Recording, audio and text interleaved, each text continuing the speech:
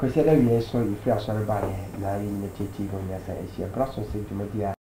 Your friend say wake up Africa at the demand, then sorry no. Yes, I saw at the Bremo. Now, when you say the diamond, the mayor of Apoku Dampa, executive director at the man free the mind at the Kuno, Nora Israel and Chroma, or your coordinator at the man a free the mind movement. Now, and then you begin come on out, you came on the Kiani. I ever saw him as a crown, Michelle Bon, and my own say, and you don't come on here, abolition of marriage, our year, and community, and our year, and you know. I said, preaching to Kwan, when she put your cost, not your James Boko. I flew, don't do, no be sure to turn to Mabusina Corey Vibia, baby, I send a while ago. None of my fine if you move your own body, a going and yet by Fubin to a vino, Daddy, Lemon, a Brunino, Trim Pop, Pa, and in Sushi, and ever more. No, people say, ah, Name, my worry, many may a hand a Timor class here. Brunimi, what a granule, you know, with a campus, our then put you about it. You see, then our gua, we did the Bruni. Now, Bema crown to me, I said, yes, Bema. Bema, why I say, double. Oh, no, you die at pure, no, sorry. Bema went to me to go to Kum, now, that's why you see, Nadia boy, like Homer. Never know about no Java, now the Bruni should be seen, say, yo. And then 24 her, yet said, Medi, make there were drink train or sing Bisano. What about far and what for a da a TV in the show now on their bar. Name me to me and for life, oh, Jubilee, so the bit. Kind message no nan crash some atretre nya futu ene nkabito so a mode emaye no yetumi agini nyina na aboa ameni makina konkan CDC ne so no se na oke se na yinhia no na ye kire oba bia obenya CD ni bi ato edaboa wo ameni manyina atumi akonkan ababogu akwaba ye we friend ta na matic I so still a down. Marty. Right. Bema. Africa. You walk over here. Yeah. Not a point to say. Yeah, what thing? Sir. Not you said I should be. Mommy, 10 say. Good. Yeah, my near brew may call me quite maybe. Sir, says you're much. Oh, we come across it. Yeah, we quite on your do. So I'm quite an alcohol. I'm quite to me and more. Now, I'm come say, oh, send her quite a cushion. Quite bra as a boy, and you're Hebrew, boy, Hebrew. And can't for kind of back. As I'm fucking bra. A cracker. I find that I improve. Yeah, and then you feel shame be a friend say abolition of marriage. Now, you just say our real crown and then. You have a come some funny go home and the beef by a jay any hour. Now I real cry a shall see free. Now, but I am our by anything. Can tell me, yo, Mechia, I refer and a gun for you. Our year when your coupon, say, a year between two people, Bema and Oba. Na onyankopon nyansem no pese otumi ma enipa eye ma wo wiase nti obo Adam no obo oba kan no which is Hawa Eve in the Hawa or the kan no so mo Hawa na Hebrew name good oh yeah koso natural Hebrew name na broniam odi hofro no dem oba no ye ma ho Intino, how I am Brofudin. If you know, if Joanna no. And Untino, almost 30 years. No go push our woman. Monamundo, no more share you say, Emma, near friend Munyaman ding. Na, and then no, I say, our lay crampo and yakono. Dintra. Into our lady, in your coupon shame, and why share, or Bema and or bar. Bema and Beman can home. A mammy no soon can home. A tuntum, any fita, Bema and Oba, and the Wally, no ma woma, no ma shank upon any munyam, may go upon no much more kind of abem. There be, and about the sana, and yet ye were divine cycle. Yakopon abodi shemuno. Ne say, and yame, and you could score, and you bruni. Say, Bema may to me wallet, elf to me wood the yard. Na bonsam yet. ana ma mi nzi ntibe wa debi awale de ye bema no oba se bema wale a omo obonsam kingdom no mu no omo we ne ye bone enti bi sama awale de bema ene oba ene wale na omo wale no mu no omo trase ewo ma se omo suba na omo seso enkwa so banyini a omo so awale omo so aba bewo na ye doso ewo wiase but ene no ase awale no aba ene no enya kono na enya kono no ne be se kire wo se enye ba yifo bi na hye kire obo sa abla no ne mu no eye obi na oye sa de no enu nti no tete no ye hunu bi ye maame omo ye miensa ni na ye one father ye be hunu bi compound house ni etim ye papa wa wale ma 4 kojo mensa o maame ni eso ye boa o maame ni ya poku dankwa o maame ni madam menu o maame ni but ye one father a de nyina ba wiase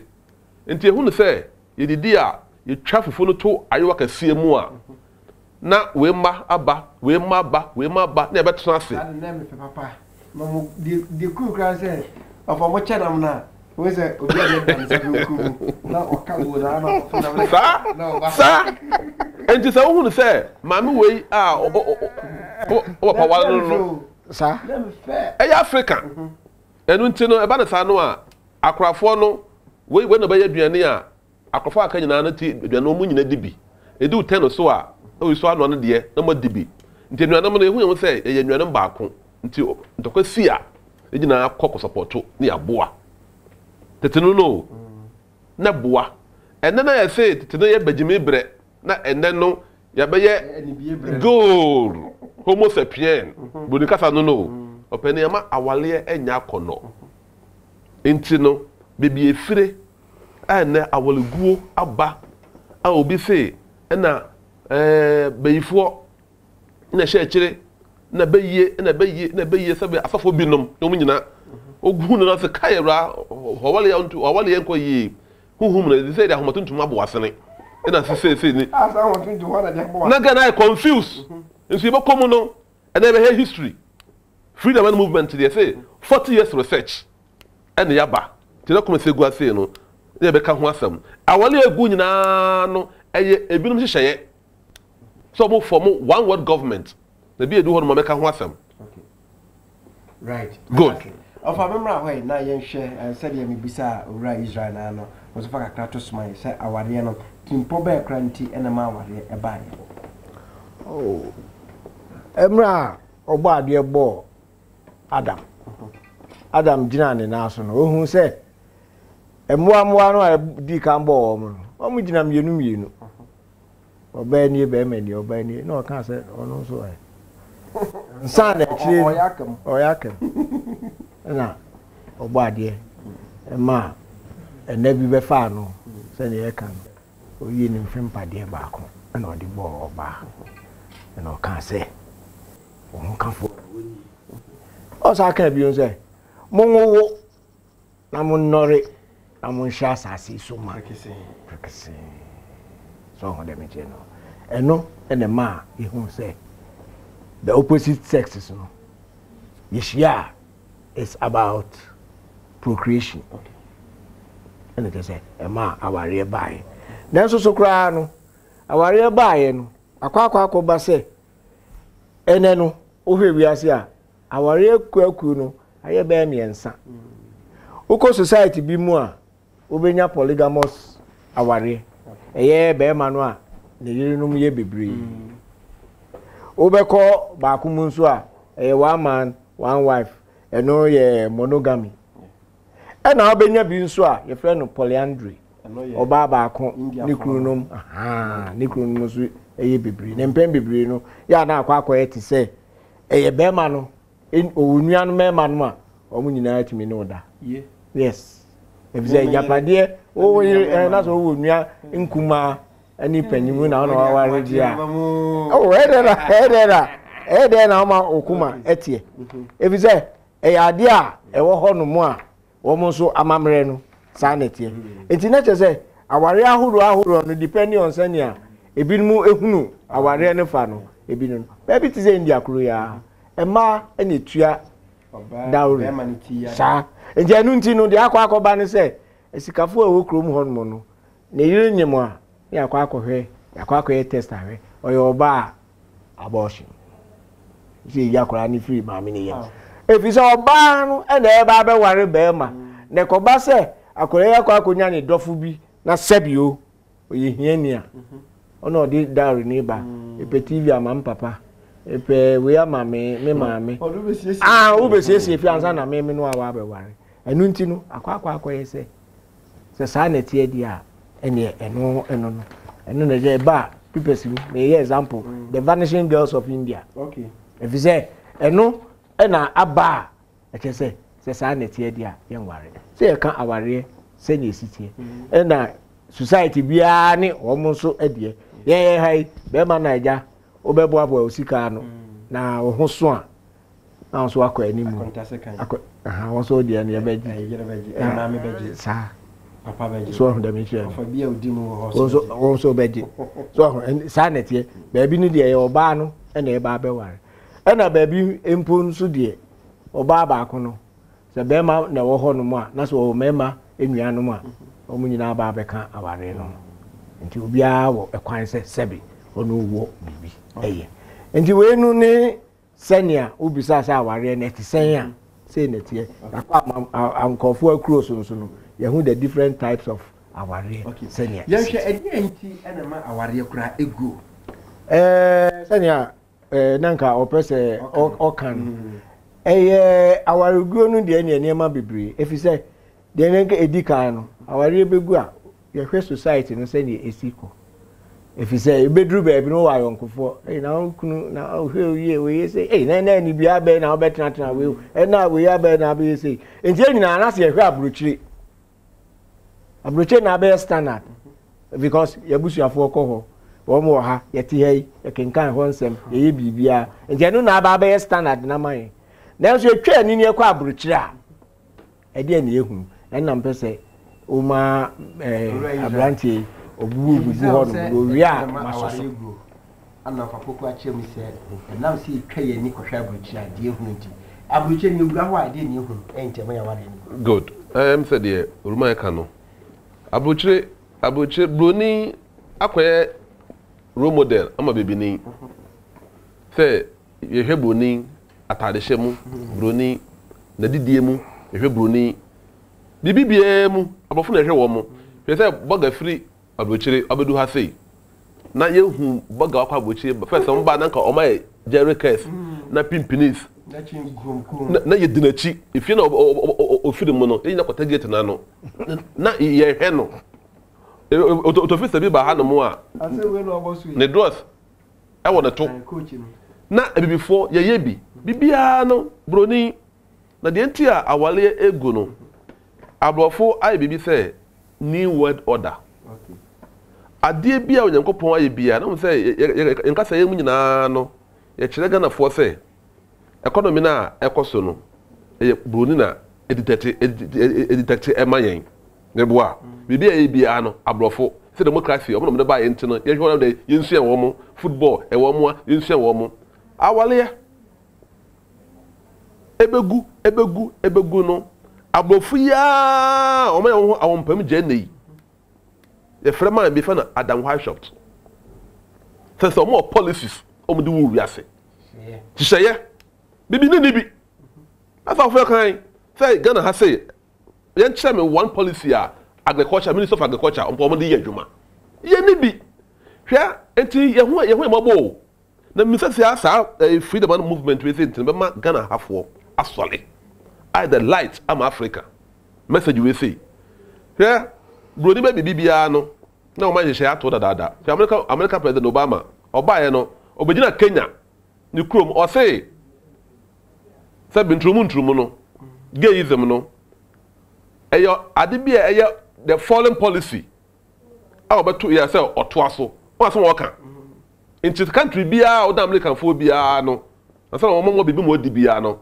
abe foreign policy dia ese so ma o man no o me ntrumu obekan ento mi bia na ye policy emla no ma ya to no o ma wu ko da ho no ma fo e follow 1776 me go to history make us we humanim school ya nchire no ye kwa education mu enti no ye de ye kura mu esi ye de aba broni ye free holder here freedom movement de ye the history no ye de aba we invite ya e de be top gate ano ya be kan a kira wo 1776 ana broni bi of Bavaria fan Adam Weishaupt 1776 a cheye afe apem Hanson Edioson ensia 1776 1776 na ke say 300 years mu no yes enti no oba no ase da bi ewiase we say no so obo no foforo ade bi enkopon ye bia no so mo throw na way no mo do mo de eba no mo tun din say new world order ye dua na ye bedi enkopon man yen ye beto agu no mo ye mo de am I good entale shemu mo to agu hwe mo de am I ebi bia no mo de new one beba aba enti no ye be create awale a enkopon hye no ye be gu awale ye nya awale o wiase bi enti no omo ye manifesto na saman no fa Adam Weishaupt ono create Illuminati I na say ajumtofo ni binom Illuminati a secret society a omo so bonsam man na de baye yes sir man fa no Dr. Adam Weishaupt oye bonfita ofri Bavaria ento wiye no odro manifesto e na wa say no o say enkwai menkan say mekan maka say bia me ma ya jada research and that's the research preamble no and here kind in 1776 Dr. Adam Weishaupt, a Jewish priest turned Ashkenazi Jew from Bavaria, founded the Illuminati, a secret society with the objective to rule the world with an elite cream of intelligentsia. Yeah. The purposes of the Illuminati were or are one. Abolition of all ordered governments. Abolition of private property. Abolition of inheritance. Abolition of patriotism. Abolition of the family. That is via abolition of marriage. Good. Okay. Creation of one world government. Thank you, remember? And in a way, the manifesto of some man no Adam Weishaupt no that Illuminati for no from the elite class. I'm no move we are no. And you know, I say I do some say we are for nyina ye. A member bia no or say nyina ko hye a member ba ko ase. One world government. And anya adwuma. Nka ye man peni tumi de segu na chi e ko gina am de ka mampani anim. Na wa check the so ye. Ne masa no. One world government. Aba. Okay, some will say no over 300 years ago. Abolition of private property. The best teacher. And then adwuma.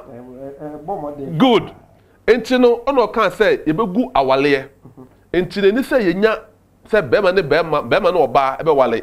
E say twem owiase. Ono wu koye no and another person by friend John Ruskin 1870. Ono so asem onso kan say onso free sa ekuo na mu o. Oye professor at Oxford University.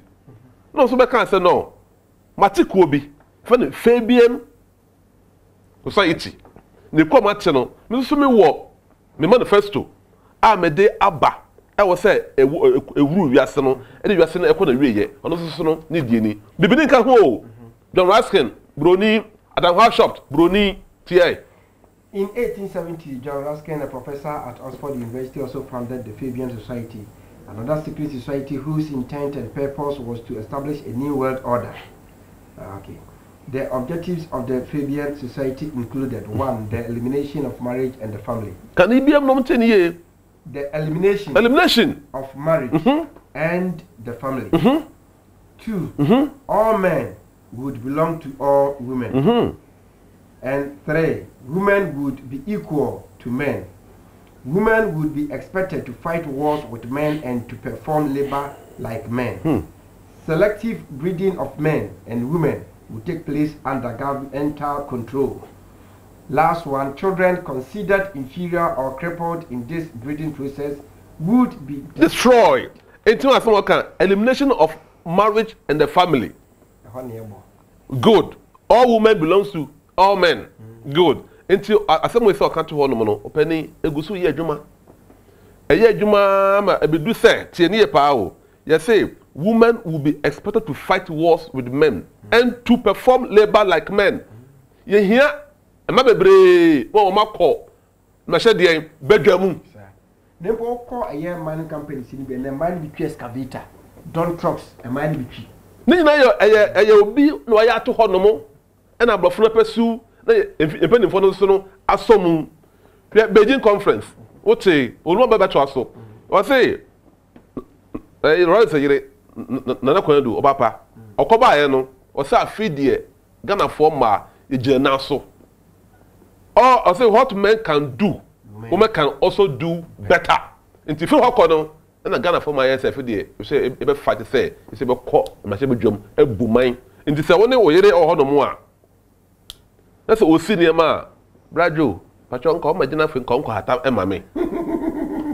o hu se se no ye equal me kwa dwuma bo nti ahwe nkwala no nso no Africa ya wale mu no na nkente sa o ma ya ma sa akofo na ya mla bi se wono wo yire nya ntokwa na se bia won sa tia wo yire a wo yire otumi se otumi de echi wotum na wachi mi atum na ba good enti no am na mbo akoma that is it openi enti wo mu nyina no ena ema enipa adwene fi awale se no ife na ema na nya tumi bebre se abrochire se abrochire no sa na wo ho no mo kuzo mo no body can start enti Ghana fom kwa abrochire ba no ohu no se awale de eya oba na be ma na me kunyina na bibia se ba ko me ditwe chance mu a onsi niema meka wofu a ensa wo nso Africa ha se ne ente sa tete no o papa no ma me ko afuo mu a unu eketo hye o ma me achi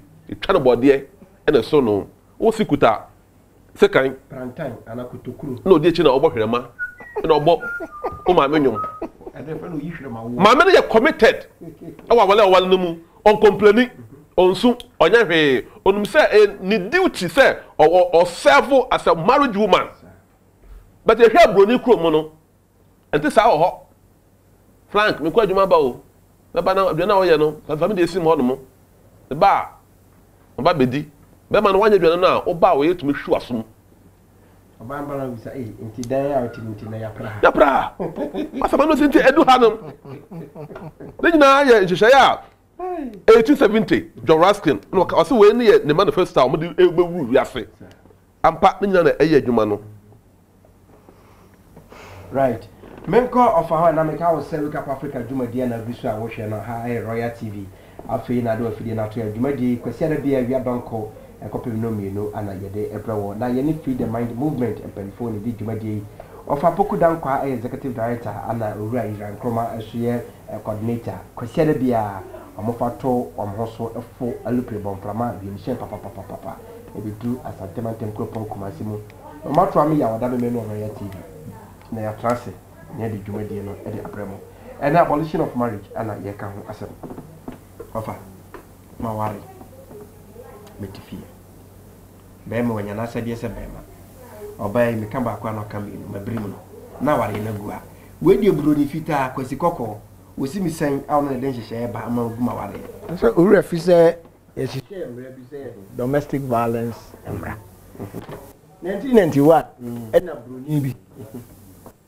bema bi oni ne yire na ntokwa of Britain na we na je say o mu ntem ase ni gidi say domestic violence na wo chi mu abakwasa ma okay violence bi e na sman ba 1991 ana je ko ba sa no ena ko ye say bema e woni o yire ntokwa nyina chi ne du anadwa na pese oni ne di agro e wo mpem fire ena obai o so mpene je say o de ko e ko di court na court bu ase ade a wo ye no ya criminal the fact is that bema no okay the fact is that you no na mo ntem asai na mun enhia ne niema no saa de na person o ye no na so ultimate ni consent ma wa sa no akoye na wan fa ma wa ukoye gidigidi na ntokwa no sa akoye no udifo enti no o ye o yire de enso udifo enti anu ko ba sa no na je se maku ahodo se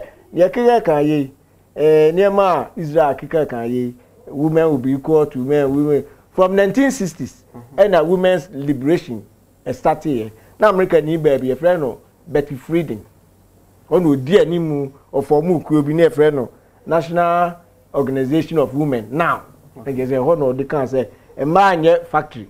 What feeding bottle ni nema no the ababe ye ni say peja ya akuaku sorry. Enti asem no ba court no omo ye na say say akuaku man bi na say eno anu no say adibim dia ene yentintimra. Enti akuaku na wo nkro bia so Ghana ha na bi oha. Ene say be peja ya e ma ye di hihye mra and domestic violence emra no so etimi ba 1991 asem a court bua ya ye bua oba ne bim say so consent ni mu na se be man be ya e rape o ware no no amaukan na you say na wa ko ya e rape etimi cho and the criminal case no for so sir o sa ne o kwa ko ye bibi na anipa say na kwa bongo ni beji so wa ni wa ko fa na be fia say o krokro no kakra so de bi so bre bia mi hia over shisu over there yo so ordinary dream ma wansa okay one farm out there o ya na chese o kwa kwa share one farm na me kwa bontin say na oko no so tv over there no hu okay ani so ja ware say ne so yes ye ni ehun enye time o ko fifi fun ani ase so a be hu samu enti no de wo ho no eno na kofa we nu nyina bae na de enti e koye ya aware no kra na yensan ko echi kakra na me fa bibi nka ho na fe yenti ase efize ba ku na aware imponent okwai na o kan say na oyimienu so because obi ani ho a o fa abrofo sa no e abrofo nye won ware imienu da enti no so no e standard de dia white boy e na e standard de dia ye hu de enti a won so odwane efri baabi na ye ko echi a de na wo mu ni say tete no ene ye say Roma asofo omungware na na tete no omungware pa oh e person kan bibi o ha man for the some ware ade bema eni yes say history of monogamy right okay the person wo kan baby a mamaki how can we are better say due to the widespread literacy of the scriptures, especially that of the Gentile believers who were totally ignorant of the Torah, whatever the Catholic priest said were considered as God's law and divine truth.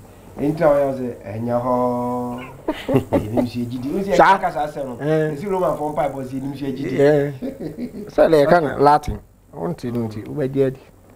One area of total distortion was that of marital relationship. Surprising to almost all of us, it was common for Catholic priests to have multiple wives and mistresses. In 726 AD, 726 AD, it was acceptable for a man with a sick wife to take a second wife so long as he looked after the first one. So to me heard you dika no kwa dia obetimi asa aware no kwa dia oh so abeka okay with concerns for protecting church property from inheritance, however, offspring could not inherit church property, and it was later declared that all sons of priests were illegitimate. Very good. Illegitimate. In 1022, Pope Benedict VIII banned marriages for priests. With what reason? That is monogamous or polygamous. Finally, in 1139, Pope Innocent II voided all marriages of priests, and all new priests had to divorce their wives. About Pope Benedict Diana 1022 no awono ebe bande ni nyina se na waware bi dada Diana ultimate na ba ho from de na monware on the obe bande afufro na akire no ba ujafo baaye no innocent baaye innocent Pope na no se waware kura jano na the rev say omo aso atwa bible say nyame aka bu mi antim say dia sofo esi gya omo mpi okay yeah kum obehu okay I say finally in 1139 Pope Innocent II voided all marriages of priests, and all new priests had to divorce their wives. All these were done to possess and protect money and church property, making polygamy a sin. Phew. As of one, Muntia Semi, meaning Papa B, or no sooner me pa. I know who said Diaco Drew, Chess or water backo at the cat in the home.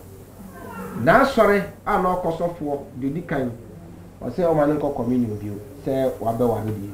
The Tosun would really say, because we are a papa, Gideon, I'm assuming in an ossa on the hammer, or by yes, I jump. The more we do, when I say, the more attend you, Senyamia and Janan Shana Hinimua, and one wife.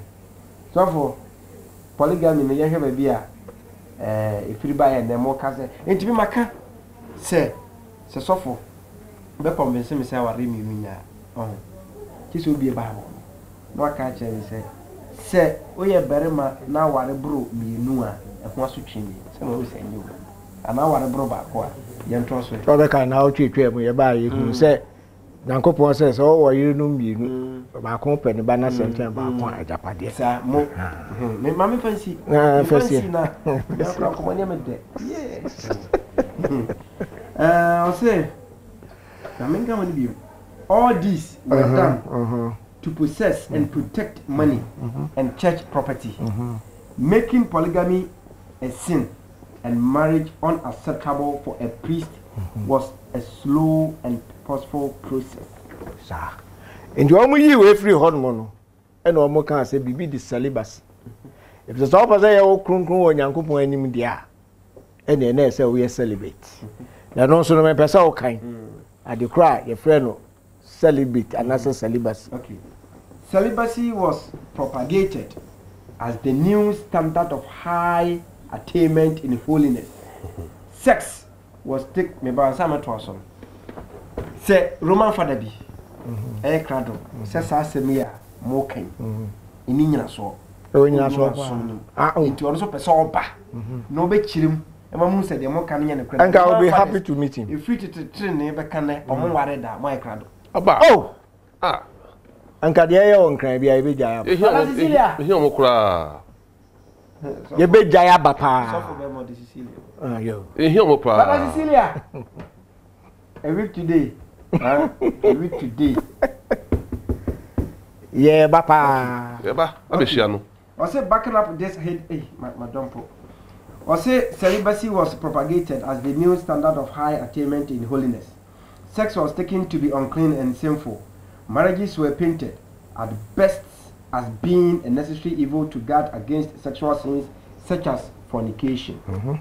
Because of such a heightened belief, monks and nuns were considered holier and closer to God than anybody else, and priests would necessarily be celibates.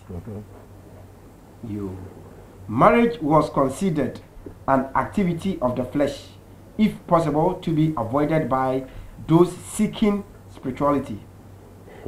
Thus, monogamy would be tolerated as an acceptable norm among the less spiritual, and polygamy would be condemned as an abomination.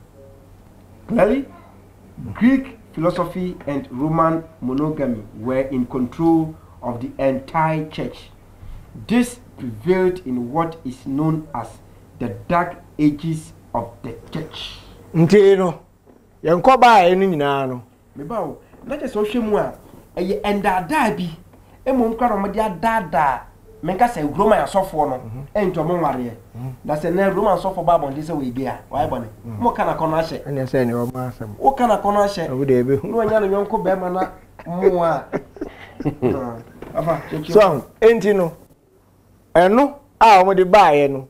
Enam say so ne pe property e na omugu aware e pesika na omanya property e wo wiase nti na omugu aware se na enkwala na awo mo na omu mepre japade e mo me aso ne dia na omu kan se o pese o ye kronkron o nyame anim a ene celibacy nti nda no kra no yire beda kra ne kase a de che no omu kan se sex crime it was considered a sin nanso so no enam say aye bibia o hontimi ma obia entua na konede nti omo ma kwan se ene mo ada mo efom no mo be ware kra dia ne wo be ware baako ene ko fa monogamy e ba na ye misa say akwasi broni no a sofo no a ye ka che ne say onye celebrate no otimi di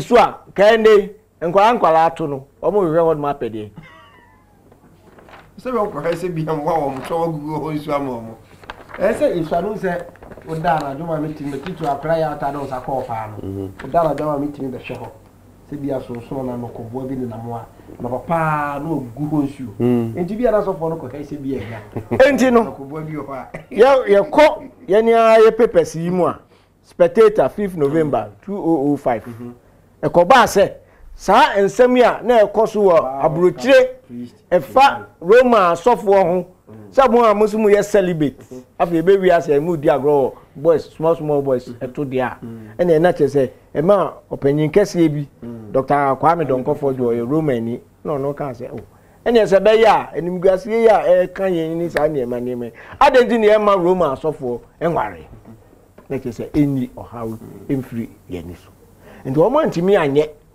monogamy nso baaye no yehu se enye papa enye natural ena ekoye se ne me ware bibi kitu abi a meja ware bibi kitu abi a mempene efize enye natural nye nyame hyehyɛ ye nye nyakopon hyehyɛ ye ode ba setra ba ko ho wote ho gyeden se enoko baaye a ene aware jaye baaye a before spirit ofa odi mami musa ahwefo na semi mo ndi se wofa ana oba aware ba ko ofa tutuntuma gu so ejechi yakoye no ho ade kama popi krabam na ofa hodi na ofa sikra saba onja de ode ti ono ofa sadi machi na mko ba afoforo ho ade ma ofa ye beko se ye bebisa ayebia wabo ba ko na mane ze ye mpe ohaw mo ba be wa ukan babu mu de no a eye enkabo mu anasa wo hwe amamre mu kurampo no a ukọ ye traditional no a ema no ena na pese o mu kunu mu nware bi meka ho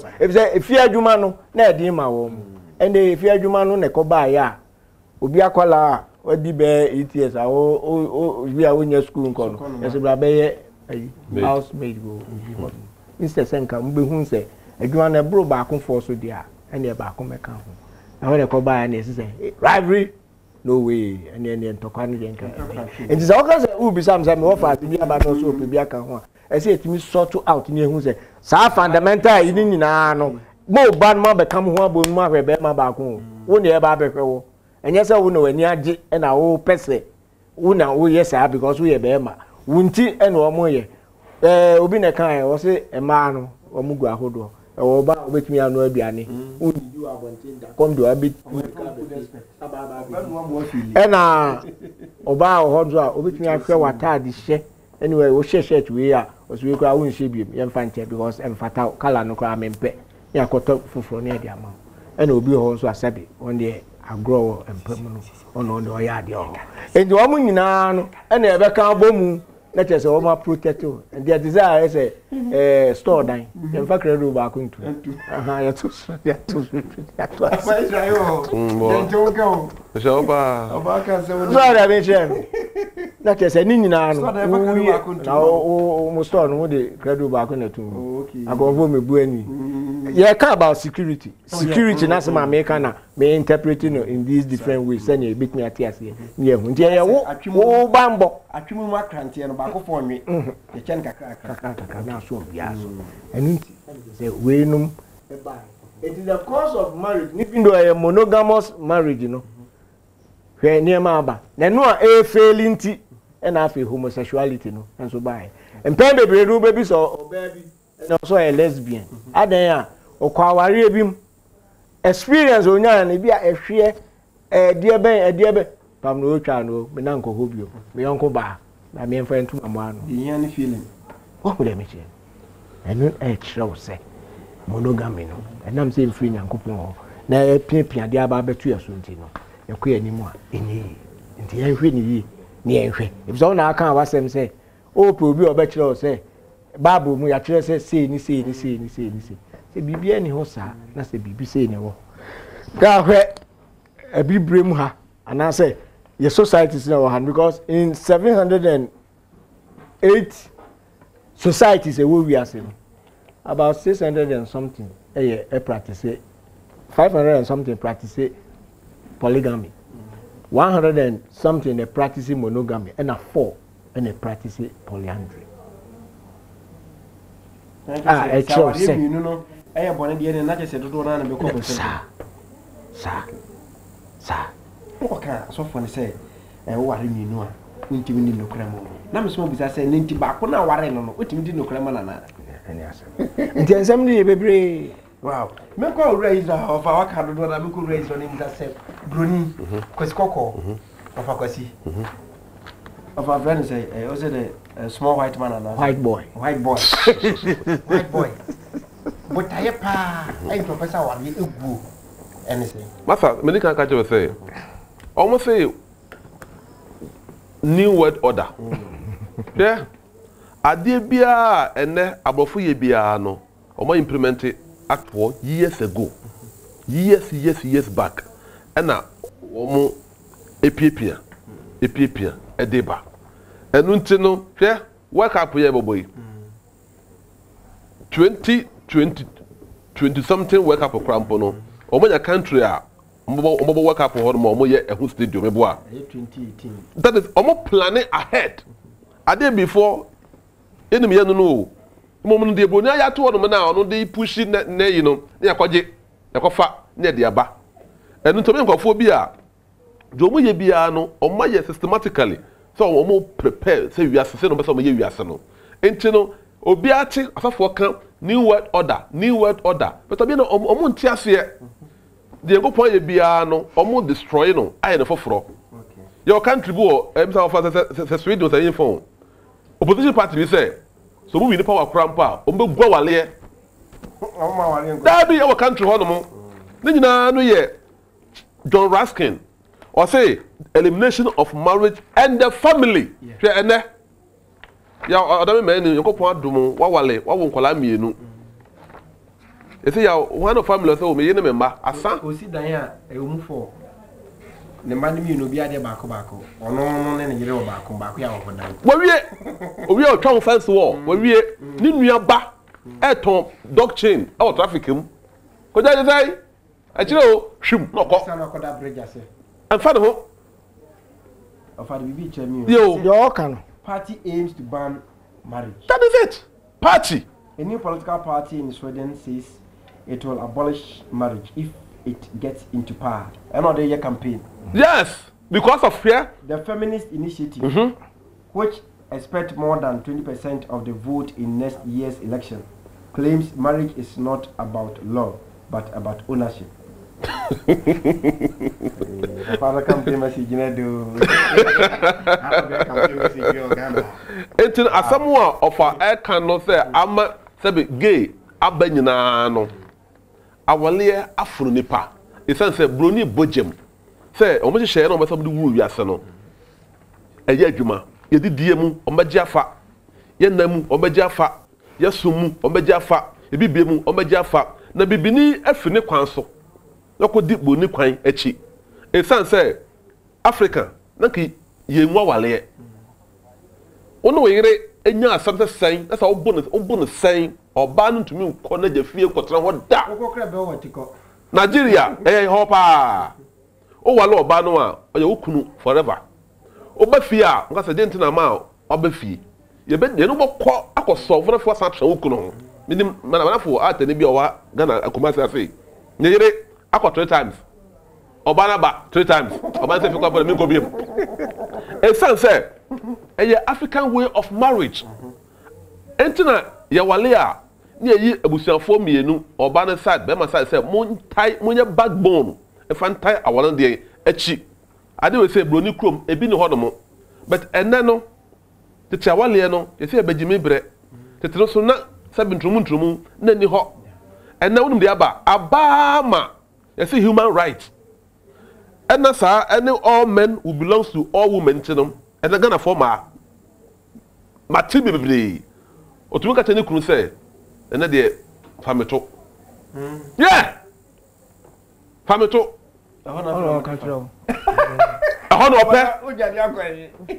ope entina wasa wo yama no wanya obeja wale na say obe town woni nyi fie ho no mo nte ye tie asafo no na tie company amafo ye asafo no e wo awale mu e man na be hu say me no nyina o one scale e wo awale no mu okwa me ko oba me ba wo yi yi na na yesi a o contribution ba so me de ba enu nte no ye hunu nipa oye the owner of the house broni kwacha wo bibini ende nya hwe broni krom broni awale ye e na wakope enti awale egu abochire no sana start wa say a house no egu they wa say American for almost say the unexpected bad fruit of divorce meboa thank you in the latest numbers document say eba ya che 2001 the Philadelphia trumpet they can say papa research no why ya mu deep if you American no ko train ba ye the free papers no Philadelphia trumpet almost say divorce in America 201 14 years now 45% of new marriages end in divorce 60% of marriages end in divorce 40% of married adults have been divorced over 1 million children each year see their parents divorced 25% of all adults have parents who are divorced America no and put 14 years ago into awale a omawa the flesh no don't know flesh no 45% afeno a nyina tumi gu e san say omumu say awale de eye agreement bi am no ahye metumi gu no come baby Africa ha say hu say awale de eye wo daache wa blabo obi bia enti wo kɔ no ibi say efi a wo kwakɔ wale wo mu no emu duabo ni ho enu mi ni ho we mu nya yeso be ni na wi a na say agitumu a onu say wo kɔ no wo mafie biem enti na awale de ye ka Africa ye fa ye nka ho panifo say aware na kwan ware sa enti ne fe na ware na no mo no ye be hu say broni abrabo ebe boa ye no a ye kodi e kire politically your kinship bibia your lifestyle nyina de koma broni no openi ene broni wu a yesu yewu broni sei a yesu sei ene Denmark abofo ma no omo awale no no de omo ye good yesi before bi wo omo nya dwuma nye dwuma ho de mo omo nti abofo ma no etum ka tani kru se ene be se me ne bibini be ma ekoda me pe bibini be ma na de no e san say equality awale mu ba ko eye wo nti no be ma no kwala ko sime na ko sina be ma watana card ma say na wa twen wo yire na bibini be ma na pia no owie no tria ne ka no aba I'm satisfied so let's go am Africa na say edu ha say ene aba ma na ebi mkwa de machine eto machine ma o yedom say so obeja me dia di machine afi no machine no emfaw oni machine na open nsem wo bebre wow ensem e wo ho bebre oguso e hwe ye wake up Africa ene asome da ba ma so bobo ho na abolition of marriage eno ana ide on common panfo agibranya da je echichi ma na omam ye hu se abrofo no kwan do bebre a omo fa so de dada ye e ma ware egu na botaya omri gu aware nya busie ni nyina ni se ade fe se new world order se wi asi ni nyina no be ba ko pe ene be di so no ni nyina ho ehye no na sani ma nyina egu akwam na ye adwuma wi a afi ba kwa ba o se munya bibi ama me me amafi ahye bi na obidi so ofa musa se abrofo no apart from kakra for Israel akano strategy be yana sa kwan be na mo fa so e ma aware egu oh sa akwan de ni nyina ejina sa equality ne ba se nyina e pedia tie me opinion na me tie opinion wa ho de be chen se o tie me na me tie o dia ene ye engu na fe bedroom rebi no na me ka na wo pese wo interest wo personal interest na o de bebem wo personal interest bem so dia I don't enjoy your personal interest nintino let us say who cheating on me and I'm use on my word you are cheating on me because a mutual interest because you are cheating at my back so na no na aba ye di bem nti ene no hwe won kenkan bibia de Ghanaian time 6 March 2001 what's happening marriages today and in Cameroon so Ghanaian marriages in shambles not even priests judges can hold on to it we 22nd June 2002 spectator crisis in Christian marriages, monogamy no. Ade na crisis abem. Kabako. Esi dey na krade. Amanye no abem. Equal. So of them chain. Enti no marriage is being subtly undermined in both church and society by extreme individualism. Individual interest abem bi.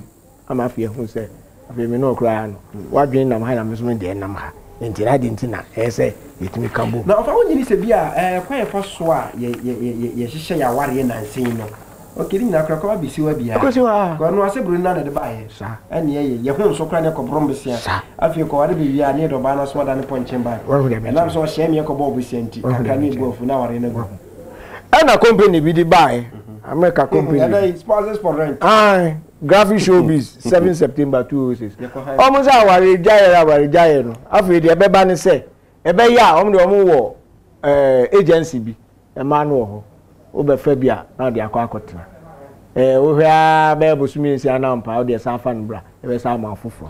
Internet sponsors for rent.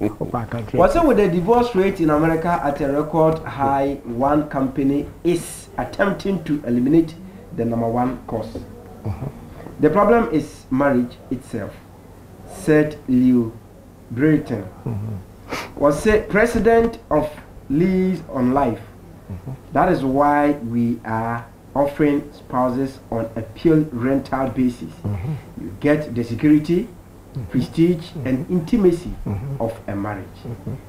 On the other hand, if you tie of your spouse or simply want to trade him or her for a synesthesia new model, you may do so at any time. And that one.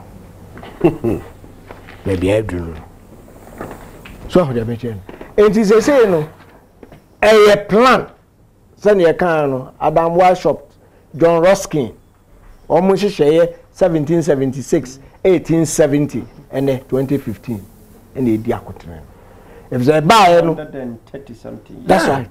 And I feel the Diakotran. Oh, Mreso, and yet feminism. Oh, Mreso, and yet equality. Oh, Mreso, and yet equal opportunities for all. Feminist party. Oh,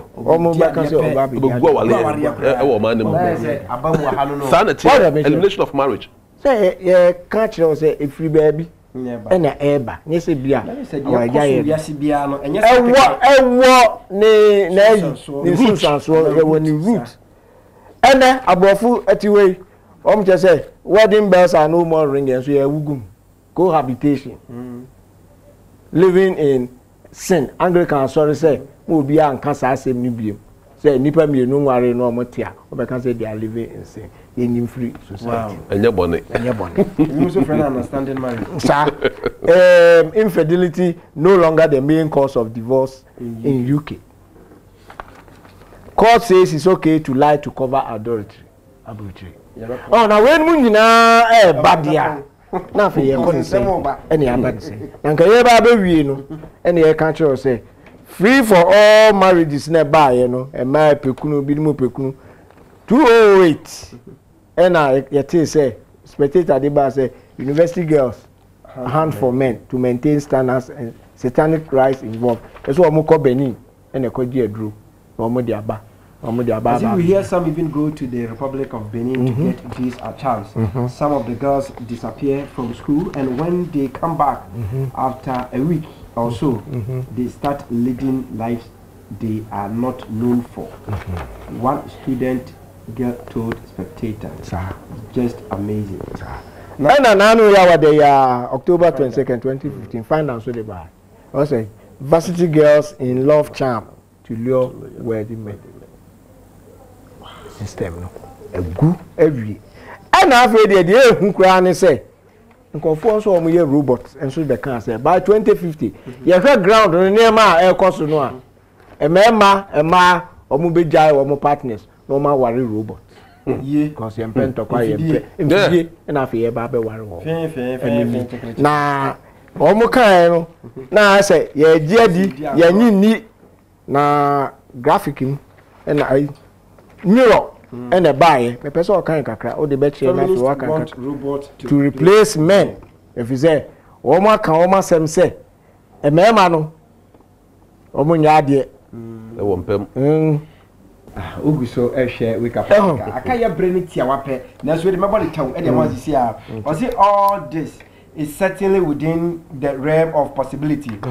It is quite likely we can create robots in the next 10 to 15 years that will compare quite favorably with men in many ways, surpass them, especially in areas like sensitivity and a lack of obnoxious bodily functions. Of course, at least for the foreseeable future, we will need a few men as breeding stock. That is one function that can't yet be performed by a robot. That's right. Male advocacy groups are outraged by the suggestion that men can be replaced by machines, especially in the bedroom where imagination and creativity play as much of a role as mechanics. Maybe viewer, it's been a man's word long enough, says feminist and author Marilyn Fosty. Women are making gains in their workplace, so we don't need men to support us. About the only things we do need them for our sex, companionship, protection, and to give us children. Oh, gay ni bi nso kan say say my beji robot dia and yenso ye benya mema no. While gays and feminists favor a future filled with robot males, men who are subscribed to traditional views of sex, marriage, and family from gay men. Oh, okay. Gay men are also jumping on the robot bandwagon. We figure if women get the robots, we will get the men.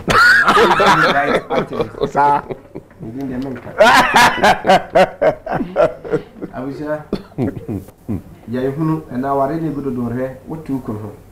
No, yes, come up and say, what is a chaperone on Timmy corner, and Timmy could do now one crowd, two, sir.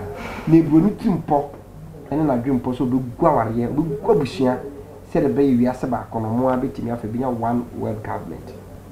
And internet in Draho draw, yes, or no more assisting bedding, or no more big general, meaning I would be king, the more go, lie in a jaw, and your coba, so called that robot to bar, what you be. Of your punch out of me, mammy, and sorry. Me mammy, as usual, on the debut or her program, if me channel.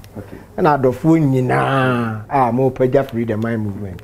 The Damas, me minchia ba kope me dade we say what we know all men by sex what be ma untu onya de wompem onya de wompem wo hwe manim dade yes more men I was gonna say you and then omoto sex toys na ma omoyirem say je why am I was for me din ya odame men no nim se nyame adoma na o twese ne so bi bia yedam nyina mo se e ma mo ani hwe ntia adehye